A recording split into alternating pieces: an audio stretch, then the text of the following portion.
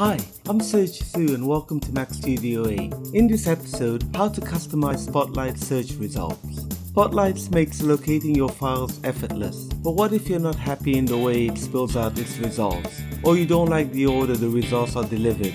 Or better still, you don't want certain disk or folders from being indexed, like a secret folder for example. This episode will show you how to customize Spotlight the way you want. So let's get started.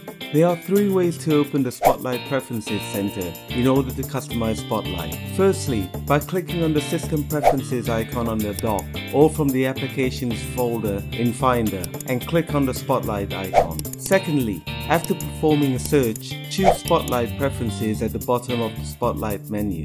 And thirdly, from Spotlight itself, by pressing Command plus the spacebar and begin typing Spot L, then highlight Spotlight and press Return. Now with the Spotlight Preferences open, you can begin customization by choosing the Spotlight search order. Simply click and drag the categories with the hand cursor to position where you want. You can also uncheck which categories you want omitted from the Spotlight search result menu.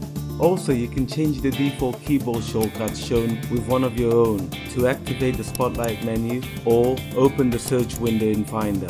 Finally, this is probably my favorite Spotlight feature. You can choose to prevent Spotlight from searching and indexing certain disk or folder which you don't want to appear in the Spotlight search menu.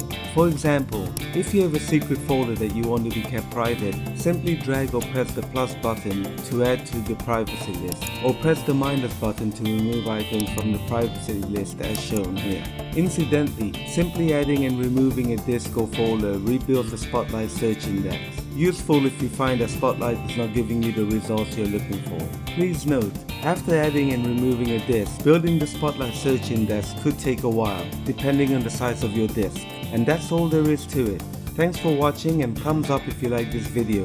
And please don't forget to subscribe to be notified of the next episode. Thanks and peace.